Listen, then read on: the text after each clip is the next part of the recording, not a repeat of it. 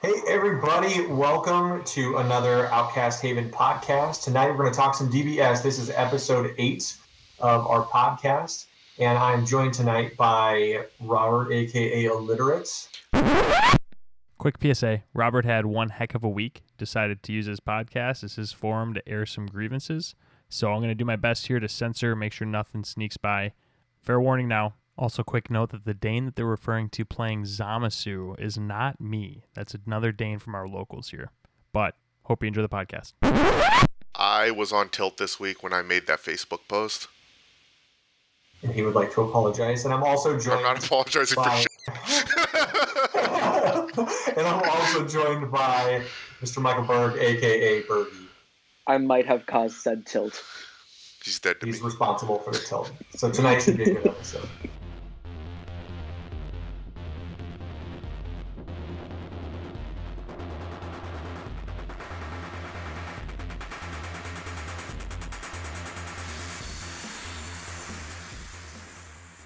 All right, so we're going to start with some housekeeping. We talked in our last DBS podcast about a friendly wager made by our own Robert and our local Dane, and they were playing a matchup of Yamcha versus Zamasu, and we were all really excited because we got the message from Robert after game 1 that he won, and then games 2 and 3 happened. So Robert, give us a quick results tally and how it went. All right, so... game 1, I think I was a little bit sneaky on Dane with Yamcha.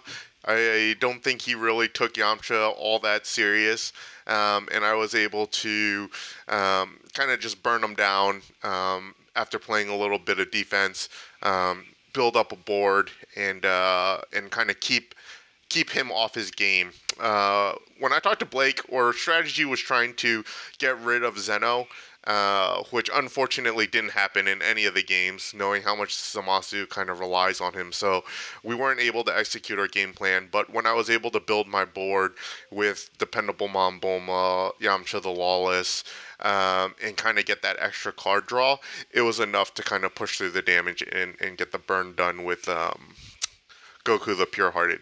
Unfortunately, in games 2 and 3, Dane kind of adjusted his play and understood that he can't let me have cards, and so Bulma died a lot, which was sad. And then he Gogeta, Peerless Fusioned me both games. Gogeta 10. Gogeta 10? Yeah, because it's a 10 cost and also set 10. Yeah. Gogeta the Beautiful. That's what I call him. It's the gorgeous card. So. I'm pretty sure his name is Peerless Fusion or something like that. Peerless Fusion, yeah. Yeah, something like that. What are you even talking about? Which he happened to draw into both games and hit me on turn 5 with, which didn't feel all that great. And so I got Gogeta 2 games back to back. So unfortunately, I did lose, and so keeping my word, I will recite the Zamasu speech. To be fair, we might be doing this again later, where I can actually stand up and act it out for everybody. But it's kind of raining outside in Minneapolis, and it's cold, and nobody wants to be outside right now. So I will recite the speech as payment to Dane for winning the Yamcha Zamasu challenge. But I did take the win with Yamcha, and so put respect in his name. And without further ado, here we go. My form is justice, and my form is the world. Worship me, give praise unto me. Me, the beautiful, the sublime. Me, the invincible, the almighty divine. All hail Dane Reichenbach. How was that? Huh? Pretty good? No. We forgot the bit where right afterwards it plays a commercial for, bargain bin food or something like that. Why?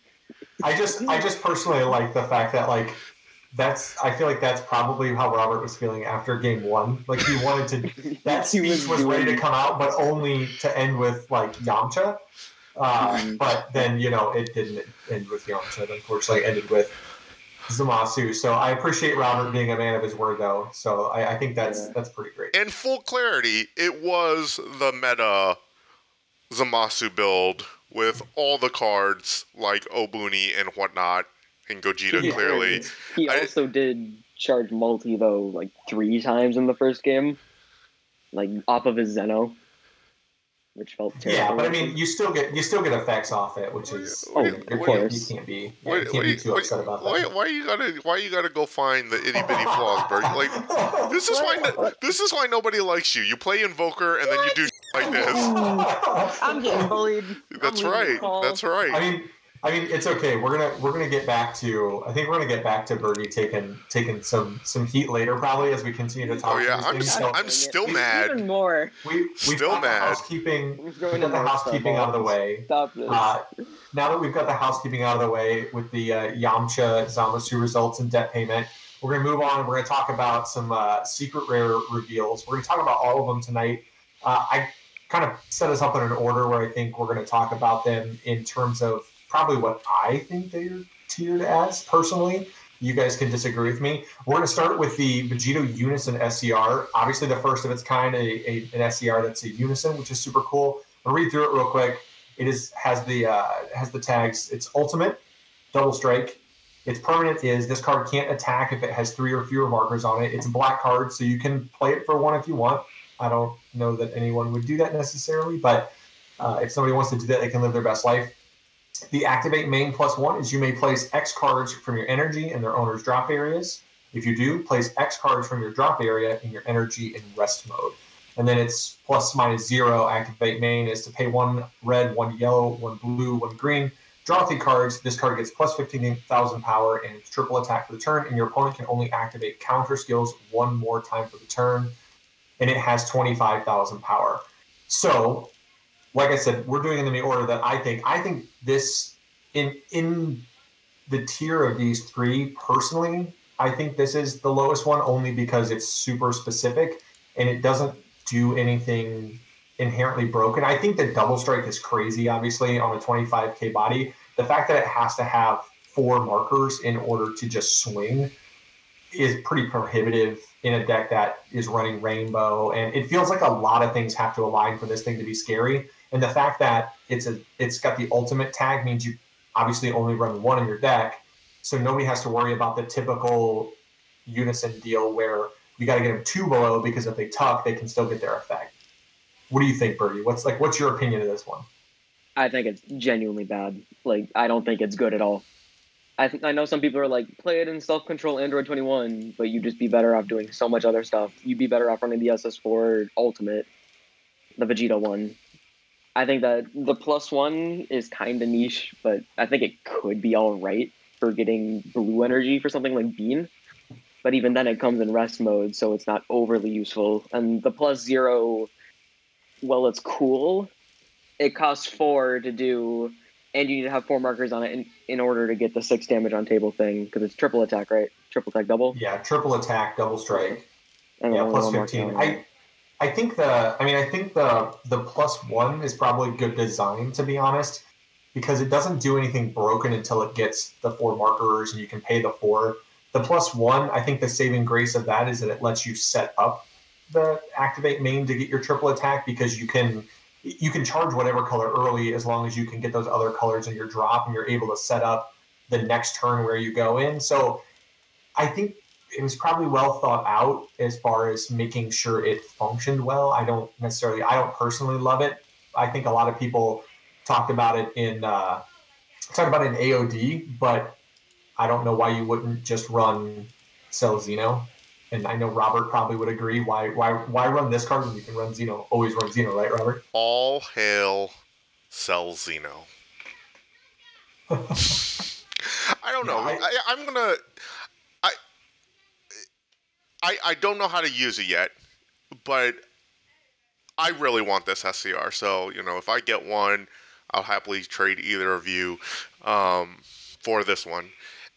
Mm-hmm. Yes, I don't know how I'm going to use it yet, but I feel like there are enough rainbow cards that you could make it work. I know, and again, I think AOD is the easy one with people already playing kind of that Goku Strength of Legends in there and having kind of the rainbow build for it. I do think that, yeah, you wouldn't play it early, but if you played it on turn 4, and you had negates to keep it up, or you played it on turn 5 just to get the be able to use the minus. It is a game finisher, and that's what I kind of look for. We'll talk about, obviously, Baby Hatch later, which I think is good. I think it's better than the Green Ape, but I feel like the Green Ape and Baby Hatch, they're playing defense, and I just don't want my SCR to be defensive. I want my SCR to smash someone's face, and that's just me. So I have no interest in Sin Shenron, Baby Hatch, or the Green Ape. So I like the unison idea. I do think the big drawback is that you can only have one in the deck, and you're not able to kind of keep it up with extra markers. But to me, that's kind of the biggest. Yeah, not having a search mechanic for it is tough, because not being able to guarantee your SCR, not having ways to. Typically, there are just ways to cycle and find a lot of the SCRs that are game finishers, or they're in decks that have a pretty consistent draw mechanic to get to them. This one kind of being like stuck in that cycle of like, if the deck just doesn't draw, it doesn't draw, so then it's probably a bad SCR for it, or maybe that deck's just not good anyway. But I think the issue with the thing is just having it be a 1, having it be a unison, meaning that you can't protect it by standing it up.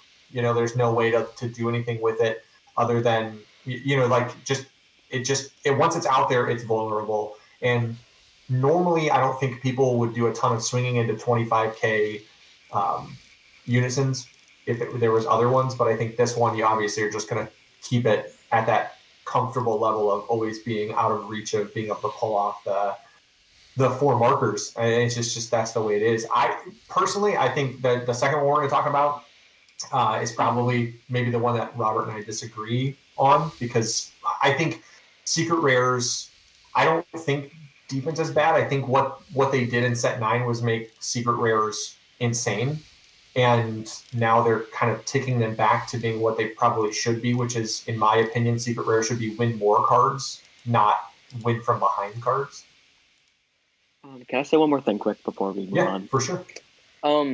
I just, thinking it through, I just remembered you can't actually run the SS4 Vegeta in Self-Control 21, so I think that actually probably is the best SCR. My bad. Rules clarification. I'm stupid. You're right. Hey, I mean, you caught it now. We didn't have to do a go back. Oh, gosh, no, that would suck. So the second one we'll talk about is the Baby Hatchiac, Saiyan Destroyer. It's an 8 cost. It has just the ultimate tag. It has a counter attack. If you have 3 or more energy, negate the attack, then play this card. Your opponent can't attack for the turn.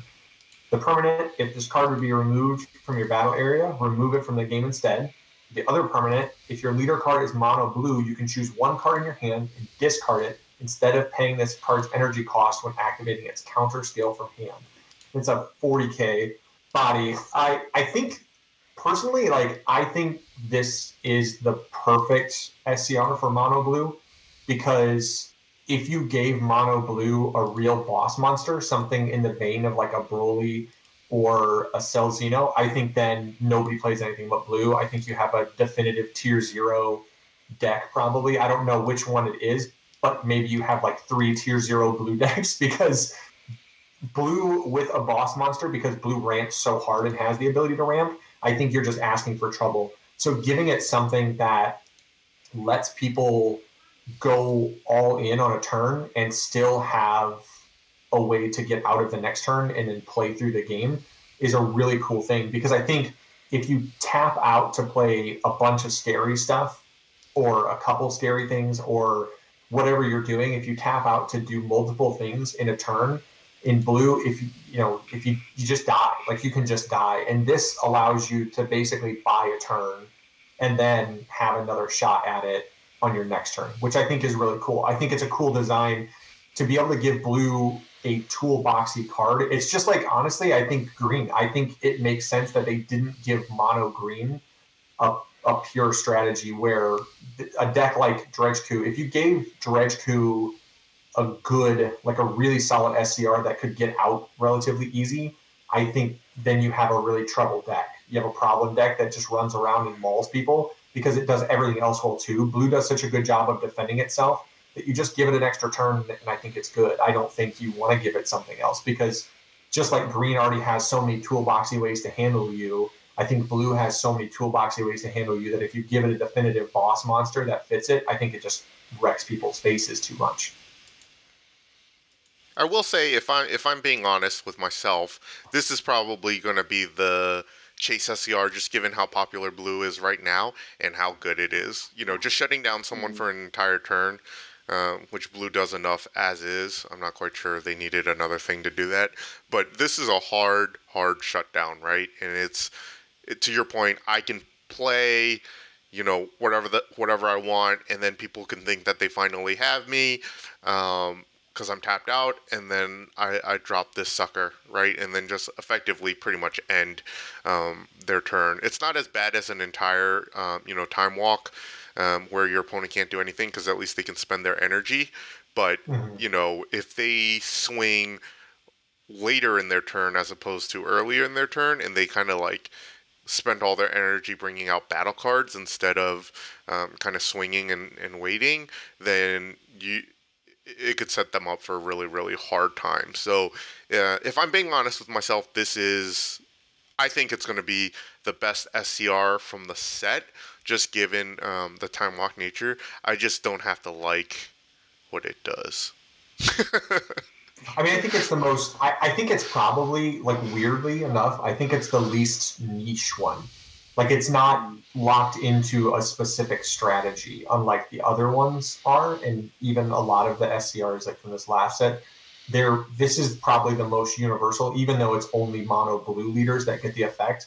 I still think given the fact that we have two really good popular mono blue leaders that are currently running around the meta in Vegito and Zamasu, I think giving this to like the new Vegiti and any other mono blue decks that people want to run, I think you just end up with a really cool ability to have something that is pretty universal in blue to be a secret rare, which I just don't think blue has. I also think that it adds a really interesting dynamic playing against mono blue, because if you think about it, one extra turn that your opponent's tapped out and you just go all in is one more turn they can play another Obuni. And that's like, forget Obuni, you're going to get turning the tided, which is a verb. Yeah, that's fair as well if you're making it that late. I will say, Robert, you said this card is better than the green monkey ape. I think they're both really good. I like the fact that Bandai is moving towards more of a generic SCR for each color. And I think if they continue this trend, it'll be really interesting to see what they do for both red and have they done one for black? I don't think they've done one for black. Black doesn't have a true one just because I think you can't. It's hard to give black. I do think that the interesting thing that they're bringing out in this set is having specified cost on black cards and overrealm cards. I think that's a really cool little thing that, I mean, we're not necessarily going to talk specifically about the black battle cards in a set, but I do think that's a really cool thing to lock some cards into black that normally everybody would just run if they wanted something. A lot of times people just run things like, Mira Creator Absorb because it's just a 7 pay 1 overrealm black card.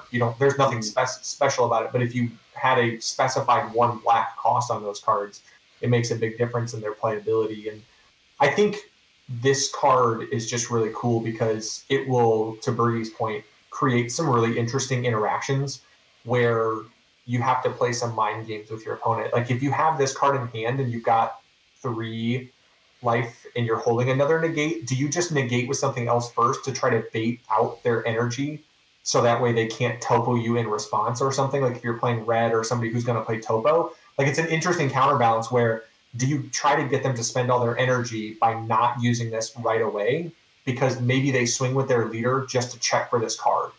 You know what I mean? Like in a strategy sense, like maybe you swing into blue with a card just to test and see if they have this card and if they'll drop it. If they drop it, cool. Leave all your energy standing. Hopefully you can do the same thing back to them to lock a turn. But if you don't play it right away or if they don't play it right away, then you have to make a decision. Are they messing with you? So then are you spending 2 energy to play a battle card and then swinging with that battle card? And you're having to slow play turns to see if you can bait this card out. And then as a blue player, knowing when to play it, it's that skill cap thing where I think that to me is probably the best part about these SCRs is they become high skill cap cards instead of just spam the board and hope you can drop something that just wins. And I think that's, to me, that I prefer a game where it's skill intensive and rewards the most skilled player, not a game that rewards the person who best spams the board and can drop Xeno. Because I think sometimes that's an issue, is like, if you just play a deck that efficiently plays a ton of battle cards and the person you're playing just doesn't draw into something to bounce those cards, you just like, cool, I win because I have a big scary. And I love the idea of like skill intensive cards that say like, this card is not just a guaranteed, like, I want to win next turn, so I play it. You have to be careful when you play it, because if you just leave your opponent sitting on 4 energy and they're playing red, and they have topo, like, if they double topo you, like, they just ended your life right back because you let them keep all their energy standing because you over-exerted your defense too fast. You know what I mean? Yeah, for sure. And, I mean, I'm just going to say, Bergie, this is way better than the Green Ape.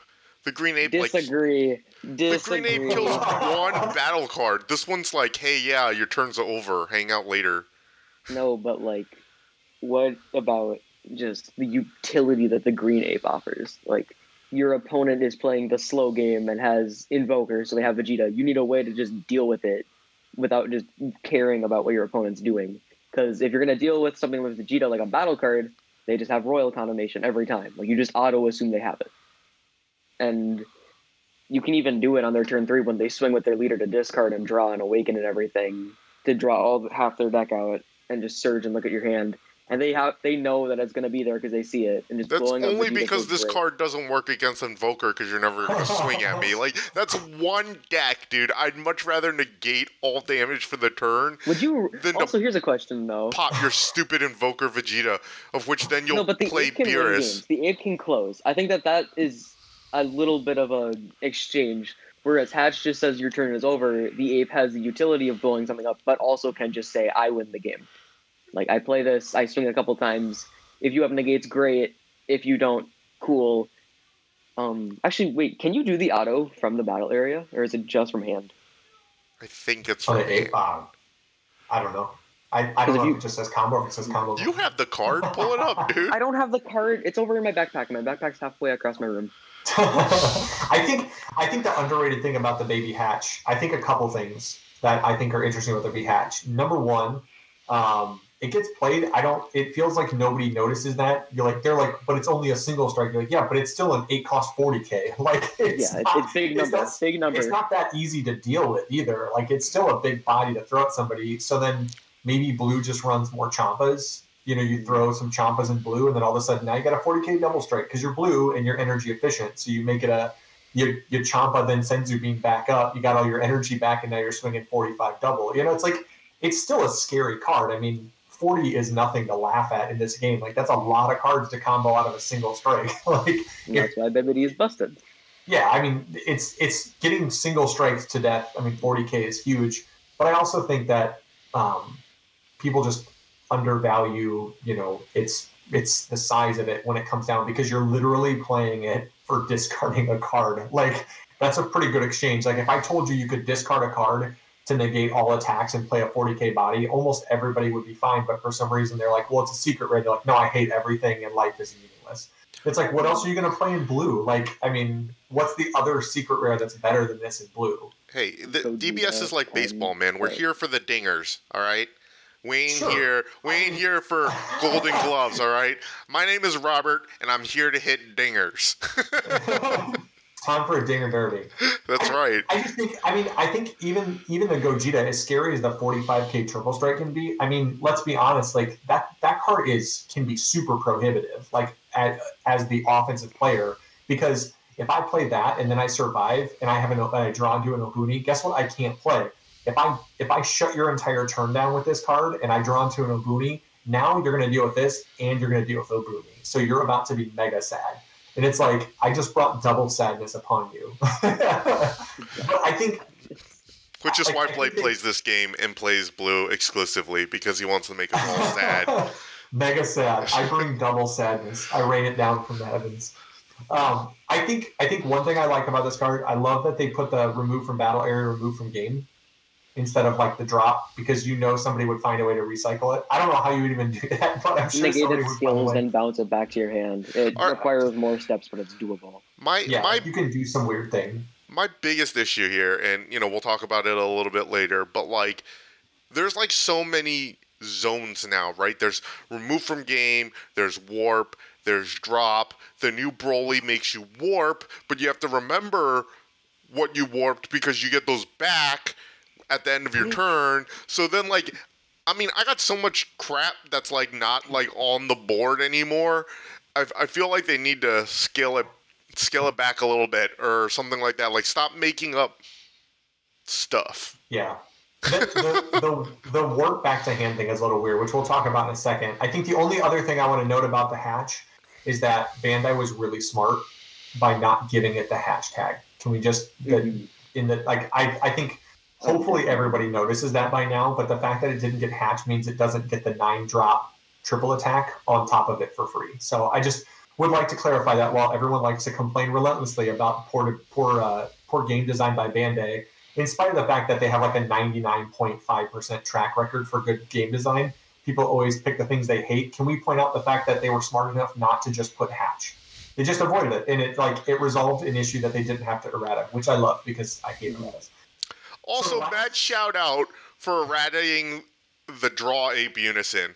All right, all you people who are like it shouldn't be errated, like you should just be able to draw ape every turn. Like, no, sit down. Yeah, that's especially terrible. In blue. Yeah, especially in blue, where I go to 3 energy and I draw 2 and then I beam back up and I just now I have 2 energy and I have 2 more cards and it's like you're constantly plussing every turn and just that card would be bananas if it was 2 for 2. Yeah. Do I think 4 is kind of bad? Yeah, but in blue you're energy efficient and you can get all your energy back up anyway and you can cheat out energy and all this other stuff. So, I think they were thinking that with Blue and VeggieT and Zeno and stuff, you might be able to pull it off.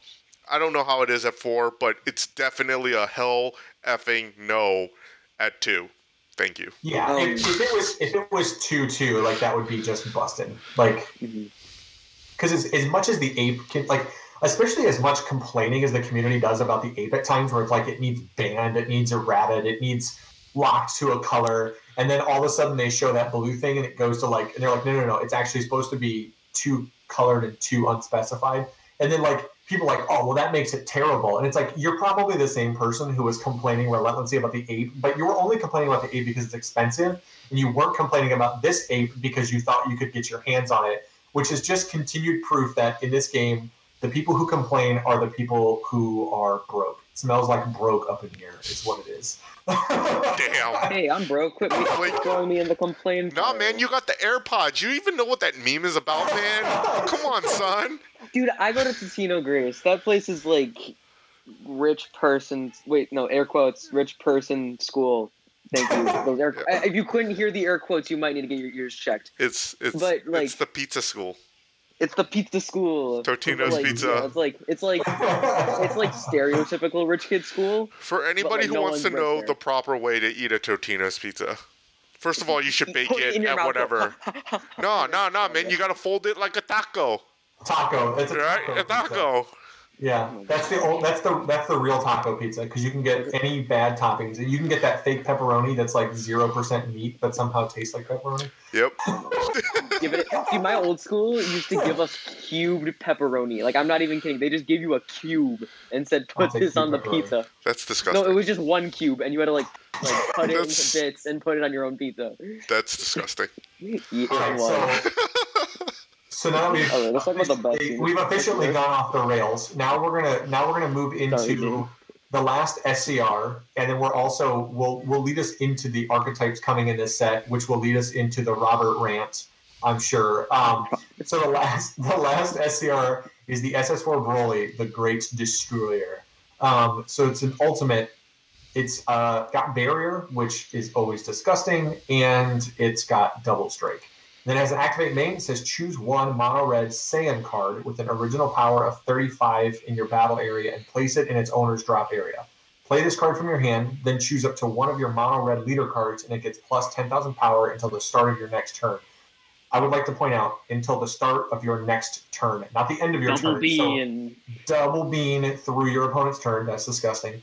Permanent, all cards in your opponent's leader area, battle area, and combo area get minus 5,000 power and combo power and it's a 40K. I would just like to point out how disgusting the permanent is, and that's probably the thing that's going to feel the absolute worst is when you forget that permanent and you just like big swing 40 double, and you're just like, it's cool. I've got like 12 cards in hand. And you're like, guess what? Half of those, all of those cards, but 2 are 0/0 combo power. Just mega ultimate super sadness. I love the fact that this makes Bibbidi a -2 super combo. That's at the start, of course. Yes. It'll go At the start, of course. I think that's great. At the start. At the start, of course. Can I go? Yes. This card is amazing. This card is the closest we've gotten to a set 9 SCR. This card is dumb. This card is amazing. This card says, if it hits table, I win the game. There is no way you will win on the crackback, and you can't win from then on. The plus 10k boost makes it almost impossible for almost any card to hit you, and then they get the -5k like debuff for the entire time the card is on the table. It just is disgusting, and it has barrier. The only thing I can think of that's like a problem is God Sealing technique, but you're running Broly, so you just discard their entire hand and then swing into their Zeno. I think it's definitely like when you look at the cards, it's really good. Number one, I think what's cool about it is in true Dragon Ball Super Bandai fashion, I love that they made another gorgeous Broly secret rare. If I was a collector, like I would, probably want to sell my soul for this. I'm not a collector, I'm a player, so like I sell anything that's worth money. So if I'm not going to play it, I'm going to sell it. So for all of you that are like dying for this card, just know that if I open it, I will straight sell it because I'm not playing Broly. So I know that's going to break some hearts, but I don't really care. Or I'll sell it to Dane, our teammate, because Dane will probably want it. Yeah, I would sell it to you, but you got to have money to buy this stuff. Dude, I'm busy cleaning my dad's dental office for boxes of 7-Eleven. Whatever it takes, man. Whatever it takes. I think this card's really good. I think it's a full on. This is a finisher card, but I think what it does well is it's a finisher card that's very archetype specific, and I think that's where you have to put finisher cards is in archetype specific stuff. They've effectively locked it to the 2 archetypes in Gogeta and Broly. Like, there's not really any other target for it outside of that that's going to be a viable target and a consistent target that you can get out. And I really do think as good as 40k Double Strike is, as good as Barrier is, I think the plus 10k that goes through your turn or your opponent's turn and the -5 combo power is just silly. Well, I think it's necessary, right? Because, playing Broly, you get down to super low life.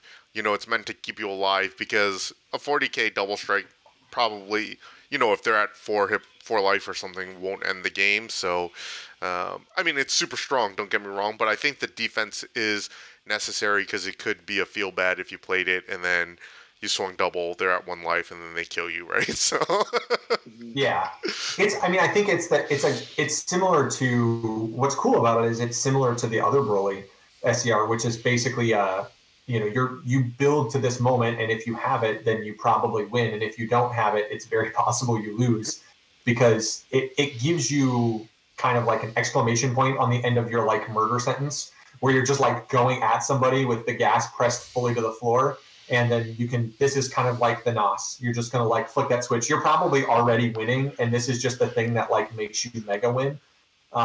Can we define murder sentence for the audience? I like that. No, I don't know what it means. I can't define it. I don't have any way to define it. I oftentimes say things and as in the words of Michael Scott, sometimes I don't know where the sentence is going. I just start it and see where it takes me. I want to start using it. That was a murder sentence is a straight murder sentence.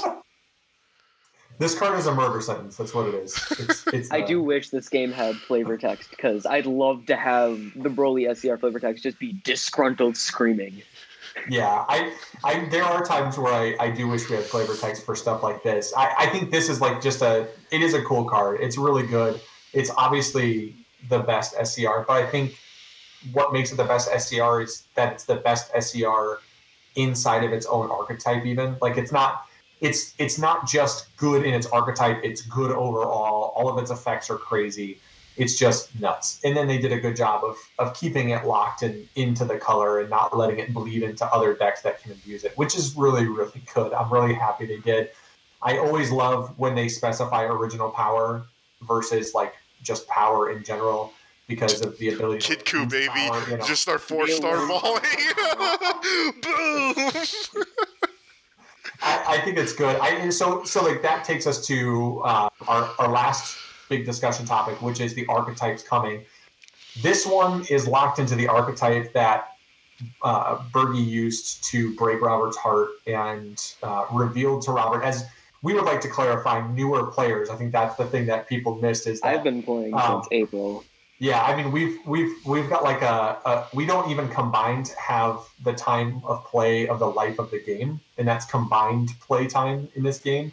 And we played a lot of it in quarantine, so we played a lot of each other. We played a lot of events. We played locals whenever we could. We played a ton of locals before we got locked down in our houses. But then there came the point where we're just playing a lot of games and we're still learning the card pool. And swap is something that I would like to point out to most people isn't good for the most part and isn't widely used. The only swap engine I ever saw was Frieza, and I didn't have Godsend, so I didn't know how it worked. So like, I just, I didn't have access to those cards. So I think the trick is like the engine for Broly is really wild. I think to Robert's point, maybe the weirdest part is the work but get it back thing, because it does create an issue. I don't love that mechanic just because if you pair it into a deck that overwhelms, or you pair it into other effects in the game that create warp cards, like now, for technically I can't keep 2 warp piles. You know what I mean? So I can't technically, according to the rules, keep 2 warp piles. So how do I keep straight the cards that went into warp and didn't? Like, do I have to like write down notes and take pictures on my phone? I just to me, that's the one thing I don't like about it, is like putting cards in warp. Like, you're going to play a black deck that overwhelms a bunch of cards and plays warp. Like, they put in a couple of good black archetypes in this set, especially like that. I think that Goku's really aggro and Broly's really aggro. So in an aggro matchup where you're just overwhelming every turn, and I don't get the cards back until the end of my next turn, it creates a weird like void of, do I have to keep 2 separate piles? Do I turn the cards sideways so I know which ones went to the overwhelm from you and which ones came from me? And I just don't like the bookkeeping of the confusion there. You know what I mean? Especially if, like, right now we're playing a ton of untapped games, or we're going to be doing, we're doing webcam tournaments and stuff. If we're doing that in set 11, like, how do you bookkeep Broly's overwhelm situation, or Broly's work with the overwhelm situation, Yeah. And I will say that it's a super strong effect, because you get to see the cards that are in my warp that I'm going to get back to hand. And, Bergie is the king of this, being like, oh, how much combo power you got there? And I'm like, shut your face.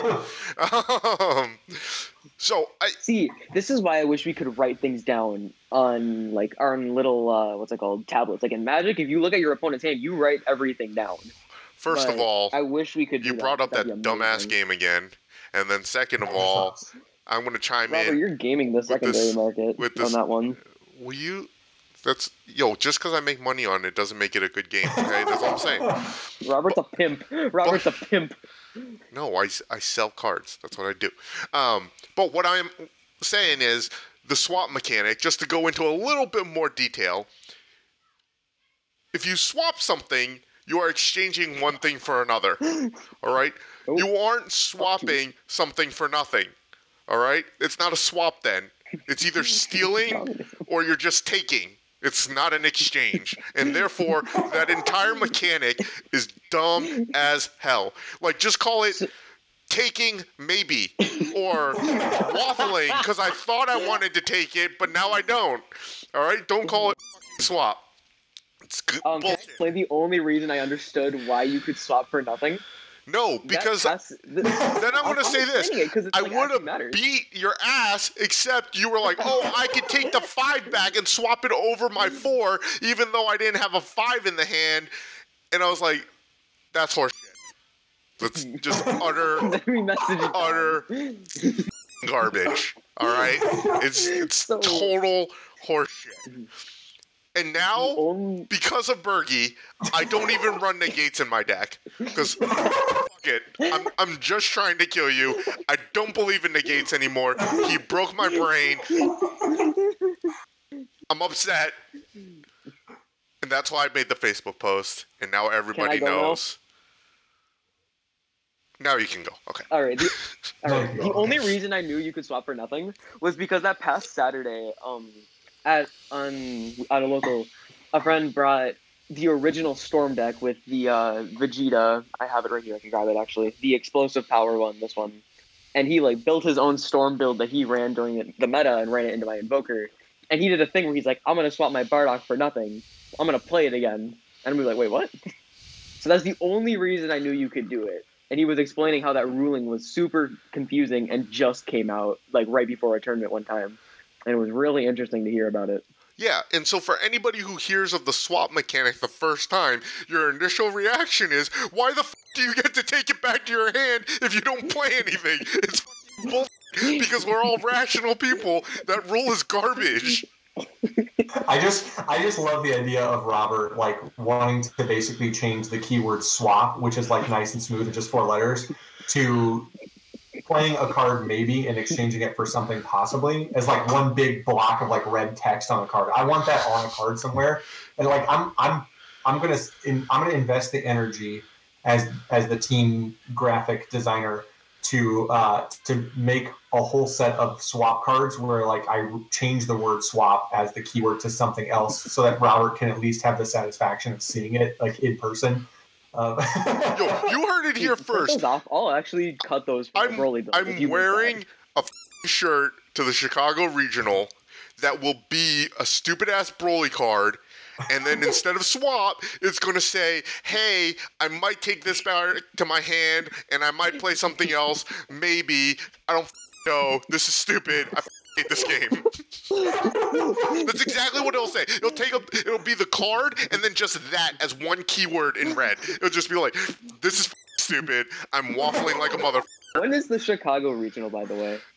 When COVID's over, which is never. Probably never in America. Dude, if I get him a school for that, that would be amazing. School's so boring. You know how like other countries are like, oh, we had a small wave too. We're like here in America just being like, we're still riding the wave 1. We're just hanging 10, baby. Yeah, that's right. We're just hanging. We can't have a second wave. Great record for longest wave ever. This is why we can't have nice things. So now that we've talked about Broly, what are there any other archetypes that you're specifically excited for, things coming out in this set? I think one of the things that we've talked about as a team and just like playing the game that's interesting about this set is it feels like this set is really heavy on kind of like pre-built archetypes. Like usually there's a 2 or 3 pre-built archetypes, but this set feels like it has a lot. Like it has a lot of engines coming out. And I don't know if that's just Bandai they did a good job in the anniversary box of creating an archetype and buffing a bunch, and they're just creating a really diverse game, which is super interesting. But this set having like the Gotenks engine, having the Broly engine, having all the Vegeta ramp stuff, it's they're giving you the baby engine. It's just there's a ton of stuff coming out that's like very specific to like brand new archetypes. Like there's obviously some cards that exist in those archetypes before, but those cards also have a ton of new stuff in them. I think there's pros and cons. I like it. A lot of people were concerned that the game was getting kind of overpriced, right? And I think that having new archetypes with kind of a pre-built deck, if you look at Sin Shenron, for example, it's not expensive to put together.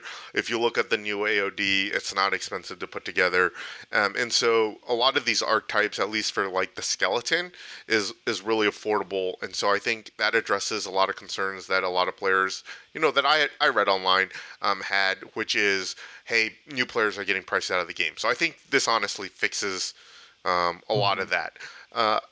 Unfortunately, I think that it does limit deck building, which even though I'm not a great deck builder, I have a lot of fun kind of creating my own spice. See Yamcha, right? And I think having kind of the pre-built archetypes will limit the creativity, but I will say again, one of my favorite decks is Aggro Cell, and it doesn't use, the successor engine. And so I think that over time we'll see people create variants using the same leaders, but perhaps a different engine, and that's really exciting. But I think that it'll take time for people to kind of get there, and so I'm excited to see what happens. So I think that there's definitely pros and cons. I really like it. As well, Mr. Broke of the team. I'm Bergie the Poor. That's my name for doing it. No, you're Bergie the financially stable now. The financially stable. Yeah, because I'm financially stable until Set 11 comes out. Then I'll be poor. I love Broly and I love Go Tanks and I need dormant potentials and I want to build Gohan and all these things. I love the fact that they've made like minor skeletons, even if it's like not the best version of the deck for new players just to build a deck and get into the game. Because you can show up to a local and be like, hey, I'm running this deck. These are the cards I have. What are cards I can use to make it better? Like showing up to Destiny, I did that, and it felt great. Having people just be like, oh, this card's good. Just try this stuff out. And just playing and making it your own like feeling deck. Because that's the great thing about DBS is so many different decks can be almost the same build, but just a few cards can make it feel different. Like I know you ran the black blocker for your Zamasu, whereas Dane ran the arrival hit Goku thing. Yeah. The double blocker guy. And that changed, I think, Zamasu just a little bit, like enough to matter, because one gives double block, one also doesn't come into play tapped, so it leads to trade-offs and personal style opinions. Like you like to more mid-range, like to kill them, like to maintain being alive for 4 turns and then just go in. Dane is definitely a slower player. He likes to wait a while. He loves invoke. He loves hand destruction. He loves those take my time, make sure I do everything perfect kind of decks. Yeah. I think that's just really interesting, and I'm glad they're fleshing that out a little bit more. Yeah, I think what's really cool about the set-specific engines, more than anything even, is the fact that like you could theoretically, right, buy one box and you wouldn't get the whole engine, but if enough of it is rare and under, it's easy to trade for it. And then when you open your box of 8 SRs or whatever the number of SRs is in a set, it's totally reasonable to believe that you could find people at a local to trade all of the SRs outside of your engine for the SRs in your engine, because a lot of these engines only have one SR in them. So you can trade your rares and super rares for the things that you need. And theoretically, you could get into the game for $100, right? And then maybe you buy the box and then you have to buy a few other things. And now with some of these reprints, things like you could get the Broly engine, and if you wanted to play a little more mid-range or have a little option for defense with a topo or 2 or 3 or whatever, it's totally reasonable that you could pick those cards up from somebody local that has extra because of the anniversary box now. And you could do it for a completely reasonable amount. It's totally feasible that maybe you don't get dormant potentials, but somebody can probably hook you up with a playset of shocking death balls in no time to give you some good, old negates. And it creates a game that is more new player friendly. And I think that's really important as a game ages to understand, is that games that grow with a very specific player base are always going to have an issue long term, because if players continue to leave but you don't get new players at a higher rate, then companies do look at the financials. Whether we like to believe that or not, companies look at whether or not the game's making money. And the fact that they're giving people 70% of a deck in a set is really good, because it allows people to play the game for a lower entry fee. And then hopefully those people get addicted to the game just like we do.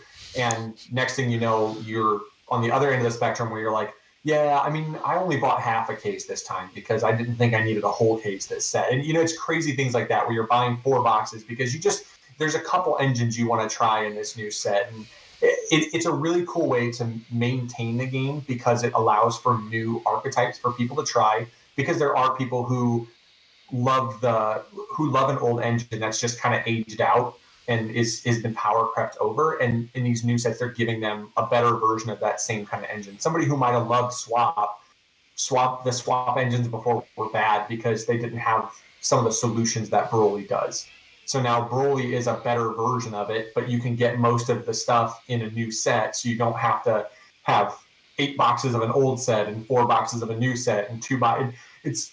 It's a really cool way to make the game accessible, and I think that's really cool. I think I'm excited to try and mess around with some of the new black decks that are coming out. I've always liked to play black decks, but I think in set 10 there wasn't like a one that I really enjoyed, just because like I didn't personally enjoy Vegex because I don't like playing 600 mirrors if I'm going to try and play, and I don't like decks that are 110% built for me.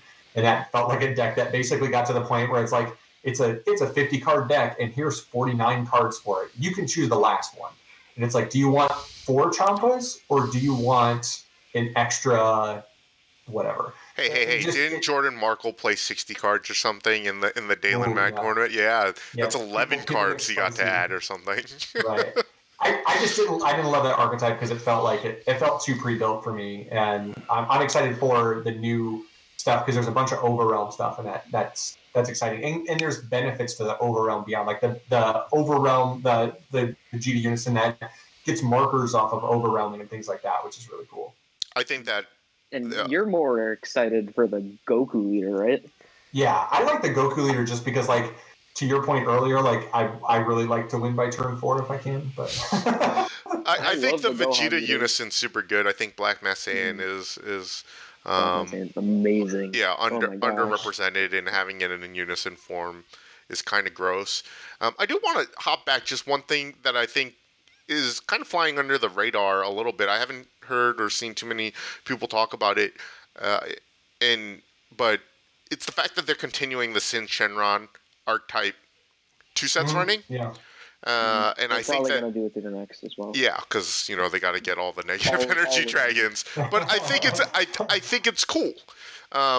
Just having something that you can continue to evolve over multiple sets, to me seems fun. I'm not a huge Sin Shenron fan, so it doesn't appeal to me. But I would love for it, in the next block to continue to do something, and maybe I'll get my chance at it to kind of build a deck, over kind of a new block and keep expanding on it. Because I imagine if I loved Sin Shenron, I'd be flipping out, super excited with all the reveals for multiple sets, and it'd be super cool. At least for me. I think that's something that Bandai hasn't necessarily gotten any props for or anything like that. I think it's probably because a lot of people are disappointed with, I don't even know, the Neutrino Dragon or something. He's terrible. But the other one's not bad. It evolves into, though, the Champ Pack one is amazing. Yeah, you only have to slot 9 cards for garbage to get there. But I think that's super cool. There's only 2 ones.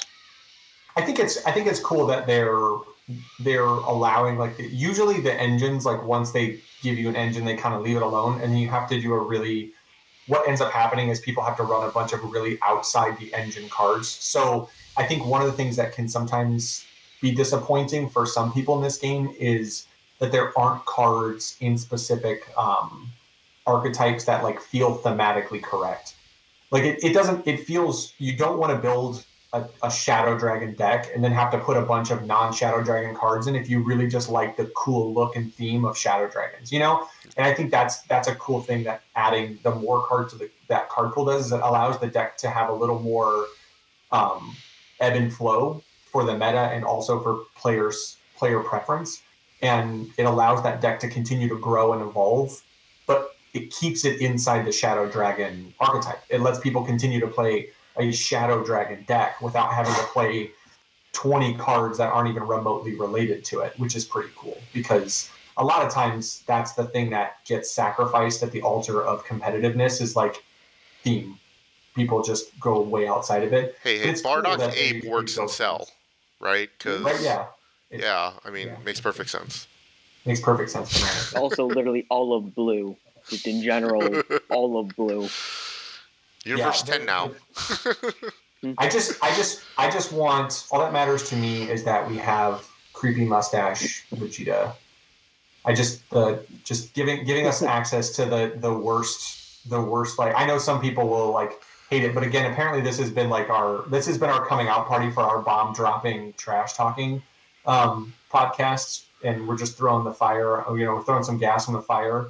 And whether people like it or not, yes, there are things about GT that are great, but they're very few and far between for the most part. It's miserable to watch. It's miserable to talk about. Everything about it is wrong. And it's proof that it's bad, because as soon as a company abandons their own product and says that it's not canon anymore, it tells you everything you need to know about it.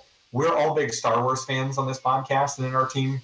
And Star Wars has like famously kept a ton of stuff canon that people don't agree with. And when they abandon canon, you know it's bad. And it's the same with Bandai. Like, there's so much Dragon Ball in the history of Dragon Ball, and they were just like, they're like, look at all this stuff we have with GT, and Bandai was like, nope, it's not worth it. It's dead. I can't wait for Star Wars fans who love Legends just to come and hunt you down. There's some good Legend stuff I heard. They're gonna find Blake. Like, where are these outcasts at? They're gonna come find you. Beat you with their fake lightsabers. On GT just on paper seemed like a really interesting idea, and I think it could have been one way better. Like, if you watch Totally Not Mark's entire review of the show, he also did one of Super and the Broly movie and all the movies. Really good channel. I highly recommend it. It's really interesting seeing like a look back as to what went wrong with it, because on paper you see things like the Shadow Dragon and you just think, wow, that's such a cool idea, very unique, very exciting. Baby on paper just seems amazing. Like, SS4 is super cool looking and a nice homage to the original, like, big monkey. It's the issue is everything fell apart and went off the rails when you when you see Vegeta. The second Vegeta hits the screen with his like high school Letterman jacket and his like flat top haircut and his gross mustache, it's like, this is it. Nope, we've gone off the rails. Everything from this point on is a travesty. But here's the thing: if they rebooted GT, right, and like updated the animation, fixed up redid the story. Yeah, redid the story, like cleaned up the story. They don't even have, like, you could still have negative energy dragons. You still have baby, but like if they rebooted it, you would all be on it in a hot second. Well, I would, because if you just, I'm just a whore for Dragon Ball. It just aged. It aged super poorly, right? You mean like everything in the 80s it aged super poorly? Well, I feel like the original Dragon Ball didn't age that poorly. Like, GT was like, like real bad. I guess it was like, it was real bad. Yeah, like Dragon Ball was kept in a time capsule, and GT was like left out in the shed. Like, the problem is they took the 80s and injected it into Dragon Ball, and then out came GT. They took 80s culture and they just injected it full speed into. What if Krillin was a granddad with gray hair and a mustache, and Vegeta was a jock? Like, what if Vegeta had a Letterman's jacket? That was like, immediately they had that conversation and things started. What if Goten was the ultimate ladies' man? Hey, everybody likes the baseball episodes, so all of the Z Fighters are all jocks. Are you talking about Super? That's all that matters. Super. That's the best episode, hands down. This is my plea. This is my plea to Bandai from now until eternity. Bring back the theme booster one time and give me cards themed entirely around the baseball episode. What about the driving episode? I just want, but I just want the Dragon, but the baseball one's so much better. I just love the idea of like the Wolf Fang pitch. I just want Yamcha, and then I want cards where like Yamcha's just like laid on the base paths because every time he tried to take a base, he got beat up. It's just it's magical. They could totally make it like Magic did, where it was like alternates of the cards. Like, you buy a box and you just get alternate versions of these cards in packs. Like, alternate Wolfang Fist would be Wolfang Pitch, or the Kaioken that wipes the board would just be Goku at bat or something. All right, I'm not gonna lie, I'm kind of in on that because I really did like the Godzilla Magic cards. Yeah, the Godzilla. Yeah. Minus my stupid Sprite Dragon. Yeah, your Godzilla sucks. We've come up with the perfect. This has been the perfect episode. We brought Heat. We had Robert doing a tribute and honoring his debt payment. We talked about Unison's. Robert went off the rails on Bergie a little bit because he broke his heart, and then he destroyed the swap mechanic. I legit don't run negates anymore, all right? No, I am live or die by turn 2. There are no negates. There's no negates. And also, I'm kind of pissed off at Blake because Tag Team Trunks is awesome. And Blake's just like, oh yeah, you should have added that in a long time ago. And I'm like, the f***? I can't wait because Dane's just gonna have to be like beep beep beep beep beep beep beep. I feel like this has been this has been a high quality episode for joy and fun, and I hope that our good pal Other Dane enjoys this episode because we've given him a lot of things to laugh at and tease us about, and that's okay. I think this has been a good episode. I think we had a lot of fun and a lot of laughs. I think we talked about a lot and covered a lot, but I don't know about you guys, but I think we can call it a night, and we'll say thanks to everyone for joining us. We hope you enjoyed the episode. We hope you had some fun and some laughs, and we hope you join us next time. Make sure you share and let everyone know that Robert paid his penance to Dane and gave it his all, and Bergie and I just giggled like idiots. And we hope you enjoyed all of the obscenities that Dane had to edit out of this podcast. Had lots of fun. We hope you subscribe, follow. We're getting ready to do a deck profile here coming up in the next week. I'm going to do it with our boy Dane. Had a sweet top 16 Dende Wish Rangers deck that we actually have talked about before. So we're going to get that out to you guys because I think it's a super fun deck. And we hope you join us again. We'll see you here in a couple of weeks talking about more fun, more spoilers. And probably then we'll be talking about the ban list. So get ready for that. Thanks for joining us, guys. Ban list. Can't wait. Bye. Thanks for watching. Peace.